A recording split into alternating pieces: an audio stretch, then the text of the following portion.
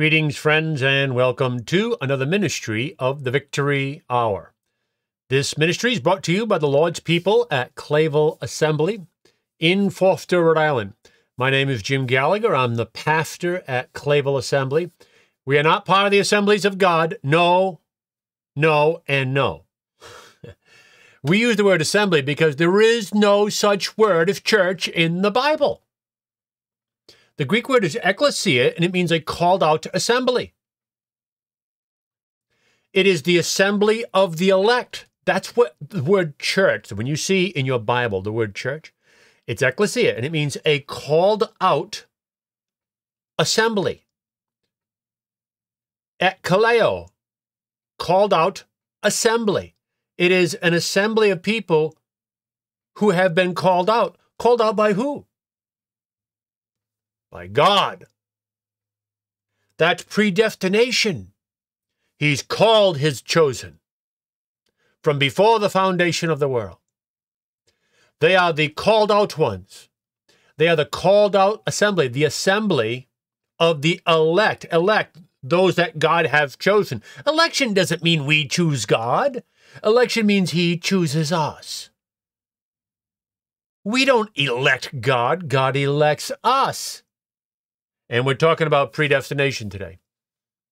As well we should. We could talk about that every day, and it's deserving of it. But there's other stuff in the Bible too. So I want to finish Ephesians 1 today. That's what I want to do. Finish Ephesians 1. Oh, by the way, so we're not part of the Assemblies of God. We're not charismatic. We're not Pentecostal. Those things passed away in the first century before the coming of Christ in 70 A.D., when he came in the glory of his Father. You say, what in the world are you talking about? Like, I get it. I get it. I was thinking like you were for most of my Christian life. When we're going to do a series starting at the new year, we'll start a series on the return of Jesus Christ, the parousia. And you're just going to be blown away and shocked if you haven't been exposed to these things. But we're going to go straight from the Word of God. That's the source of our doctrine. But let me just set that aside. We're talking about election and predestination and Ephesians 1. And I'm saying that there's no such word as a church in the Bible. I know you see it in your English versions. I have it in my King James Bible. But the Greek word means a called out assembly, an elect assembly, a chosen gathering of people that he's called.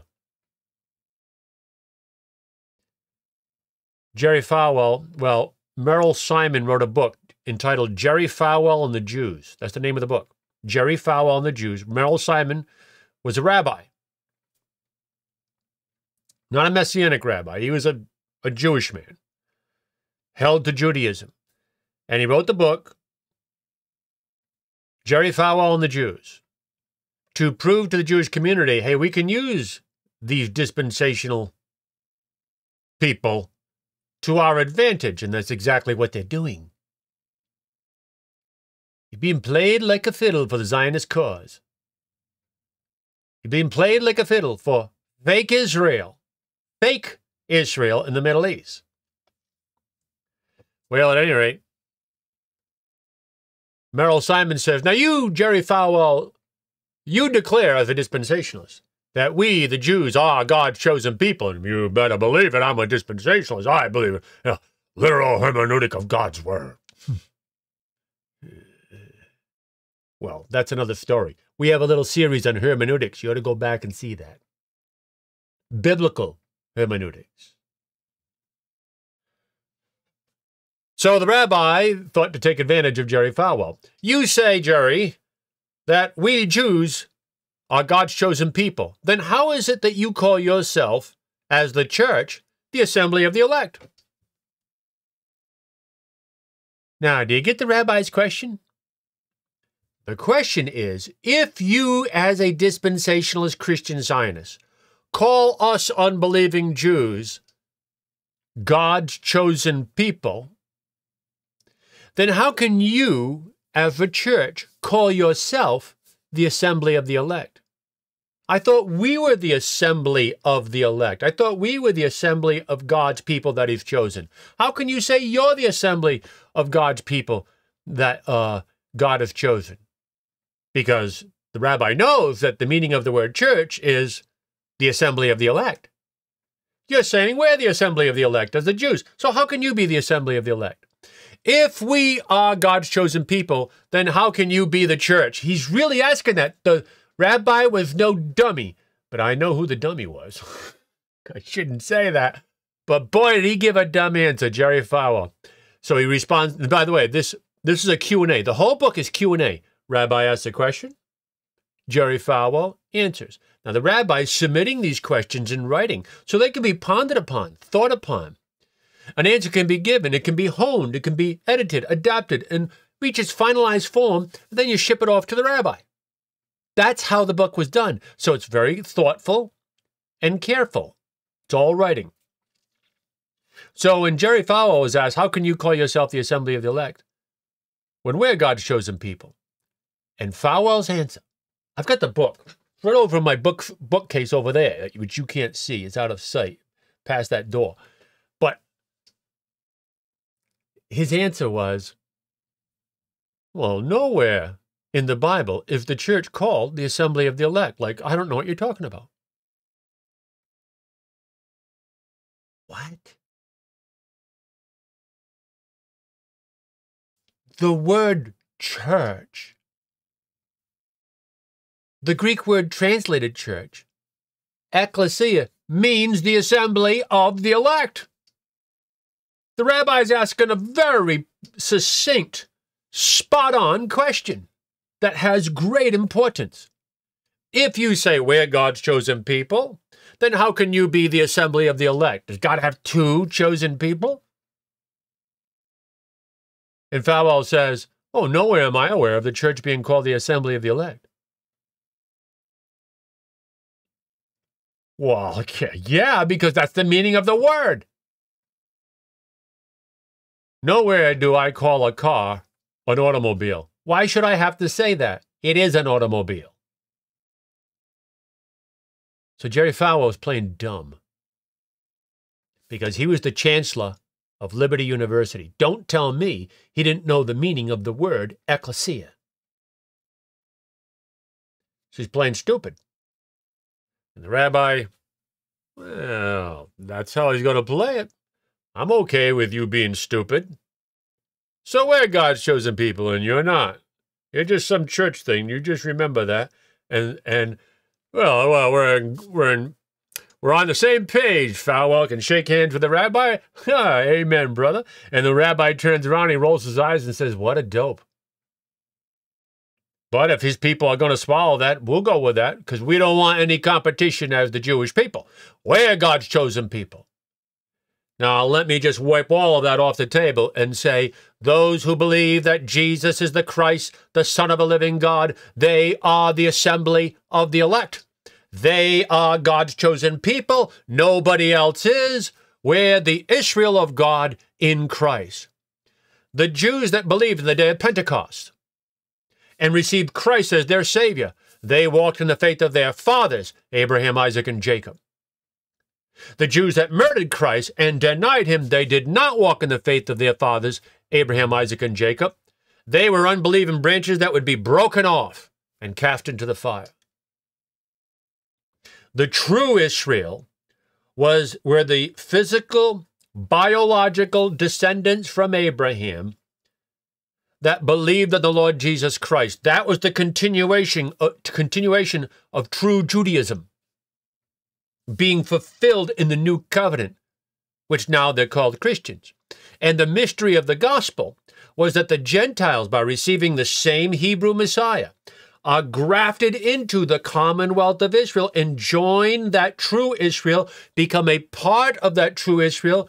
Before, they were not a people. Now they also are the people of God.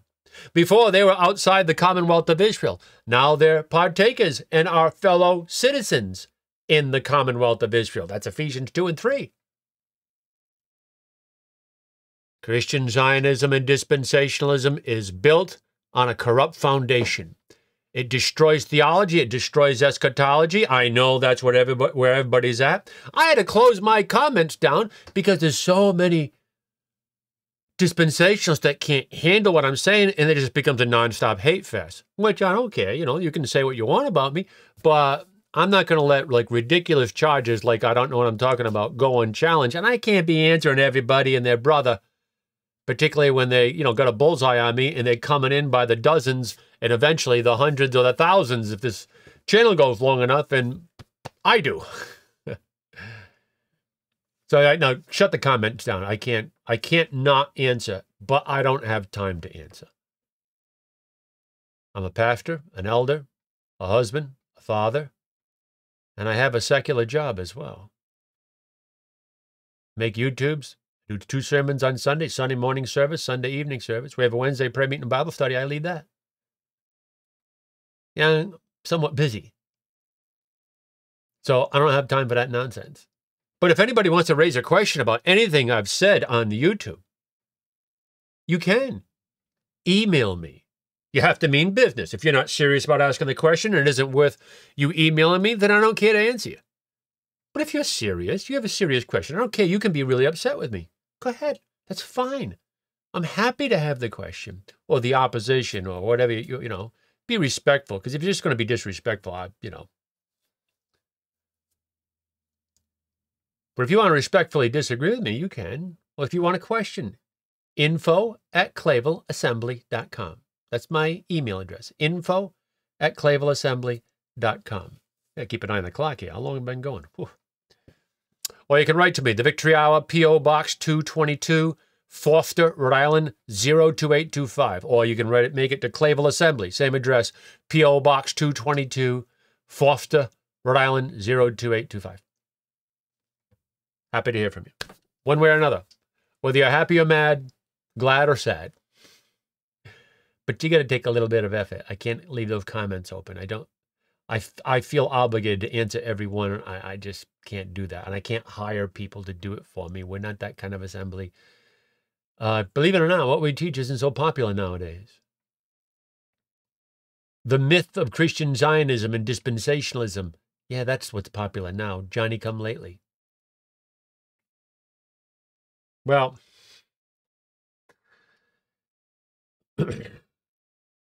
we got to get to Ephesians. So we're the assembly of the elect, which is to say, we're God's chosen people, which is to say, God has predestined and elected us to be fellow citizens in the commonwealth of Israel if we have believed that Jesus is the Christ, the Son of a living God. That's salvation, that's regeneration, it's by election. And Ephesians 1 teaches this.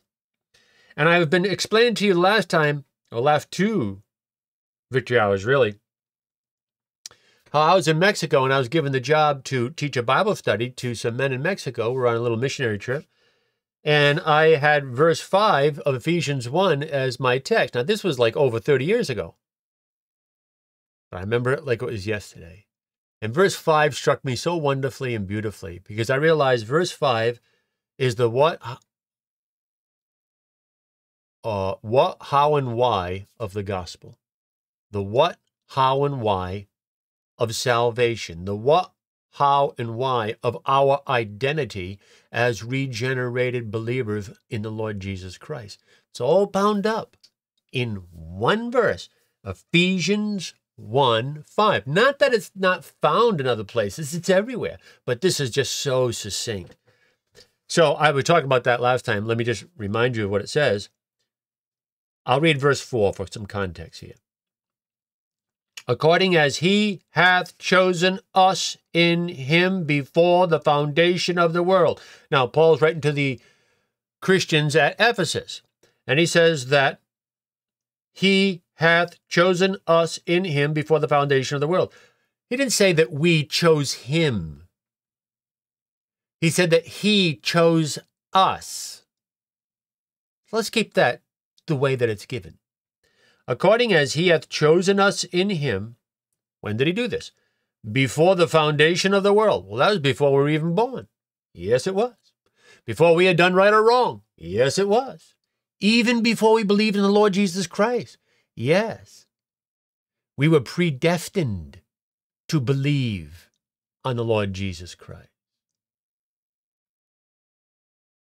Those that do, they were predestined to that end, according as he hath chosen us in him before the foundation of the world, that we should be holy.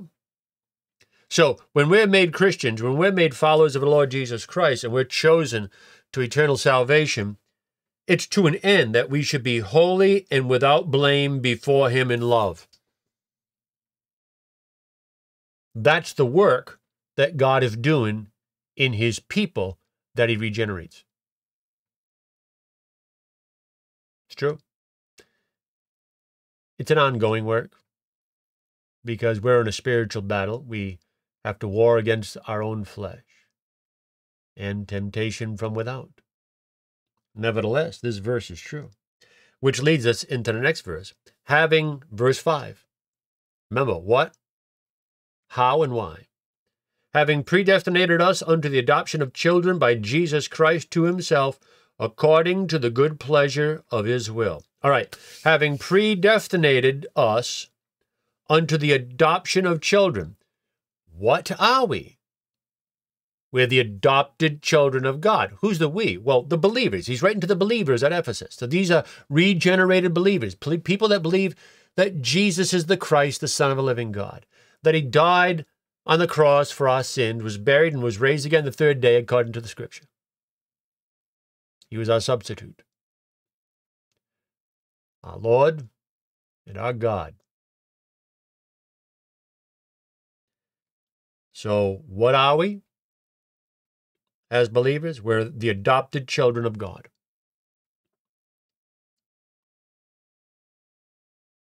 How did we become the adopted children of God?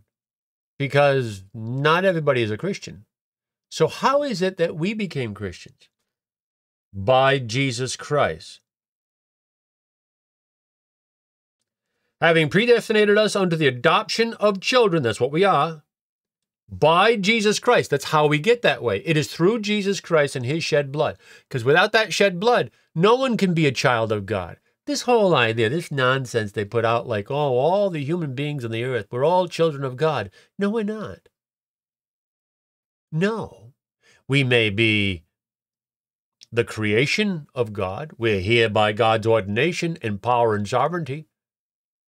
In a very, very loosely non-biblical metaphoric sense, we're all the children of God that way. But that's not how the Scriptures uses the phrase children of God. The children of God is meant to identify God's elect people, the ones he's chosen and made his own and brought into his family through regeneration. So what are we? We're the adopted children. How did we get that way? How were we saved? How could we have our sins forgiven? By Jesus Christ, through the shed blood of Jesus Christ. Substitutionary atonement. Vicarious atonement. So what are we? The adopted children. How did we become the adopted children? By having our sins forgiven through Jesus Christ. Well, then why is that true for us? Because that's not true of everyone. If we've been predestinated to be the adopted children, that means there's other people that were not predestinated to be his adopted children. Correct. Not everybody is covered under the blood of Christ. The blood of Christ is able to forgive an infinite number of worlds and universes and an infinite number of people. But there aren't an infinite number of worlds and universes and an infinite number of people. There's a finite number. But be that as it may, the blood of Christ could save an inestimable amount of people. That's not the problem. There's no problem with the power of the blood of Christ. What's at issue is the efficacious application of that blood to produce regeneration in the person. That is limited to the ones he has chosen. You can't believe in election without believing in limited atonement. You're kidding yourself. So what are we? We're the adopted children of God.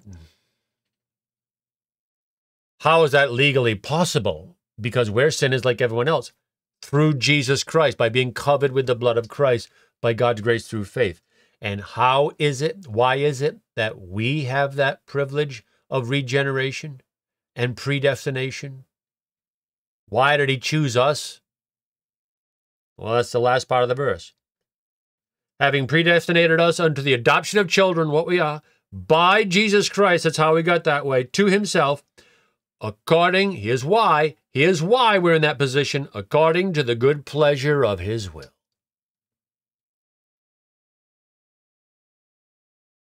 Yes, right there. That's the answer.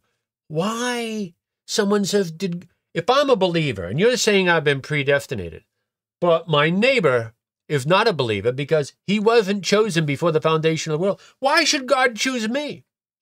Was I any better than him? Nope, I don't have to know you and I know the answer to that question. No. All have sinned and come short of the glory of God. There's none righteous, no, not one. Man drinks in iniquity like water. Even Job's friends knew that. And they weren't such great counselors.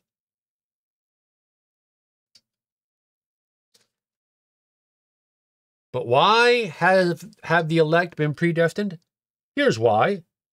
Because it was the good pleasure of God's will to do that for them. Someone says, well, that's not a reason. It's the best reason in the world. God chose to do it, and so it came to pass. But why did he choose me, you can ask? Because he wanted to. Well, why did he want to? Well, we don't know the answer to that. We do know that every single person that has received Jesus Christ as their Savior and has been born again and made a child of God, an adopted son, through his shed blood, every single one of them, myself included, were sinners just like everybody else. We did not deserve this grace. Our sins deserve judgment and wrath, just like anybody else's. But Christ bore our sins and carried our sorrows. And the Lord chose me, not because I deserved it. He chose me because it pleased him to do it. That doesn't explain the why within the context of God's mind, but God hasn't revealed his mind in regards to the why, other than to say it pleased him to do it, and that will have to suffice. Now, I have to say this. I don't think God does anything arbitrarily. Like, well, every other person. I'll elect them, whoever they are, whatever they ought to come. No. Nothing like that or even close to it. Every single person that has received Christ as their Savior and been forgiven of their sins and made children of the living God, that's happened because God planned before he ever created the world for that specific particular individual who did not exist at that time. His parents didn't exist. In fact, no human beings existed before he ever got everything rolling here in creation. He knew Jim Gallagher. Well, of course, my response would be, well, then why did he choose me? Because it pleased him to do so. And that's all I know. I know I didn't deserve it. There's none that understand it. There's none that seeketh after God. Well, I had to be part of that number.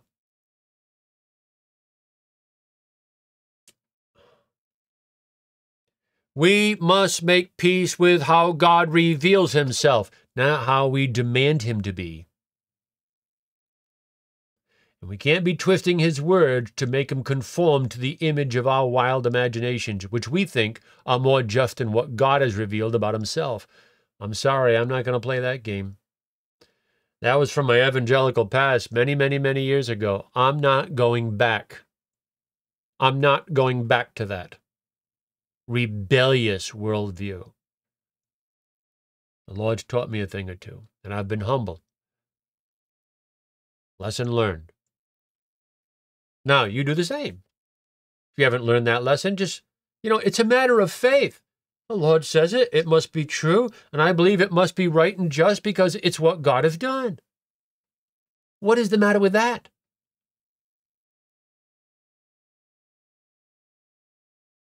Having predestinated us unto the adoption of children by Jesus Christ to himself, according to the good pleasure of his will, to the praise of the glory of his grace. See, not to the praise of the glory of our free wills. No. God didn't choose me because he looked down into in the future and says, well, if I give Jim the gospel, eventually, he may be stubborn at first, but if I press it hard enough, he will receive me. So I'm going to predestine him to salvation based on my seeing how he would choose me. So really, God is predestinating us and choosing us because he saw, well, we were choosing him first. No. It's not what the Bible says anywhere. He hath chosen us to the praise of the glory of his unmerited favor, his grace. It's not us, not of him that willeth, nor of him that runneth, but of God that showeth mercy. To the praise of the glory of his grace, where not his justice. Well, Jim was a little bit better. He's a rotten, no good bum with sin. But if I give him half a chance, he'll get around to doing the right thing and believing on my son. So I give him a little credit and I'll save him. No, to the praise of the glory of his grace. Now, if it was to the praise of the glory of his justice, I would be damned with the balance of mankind, because that's what I would deserve.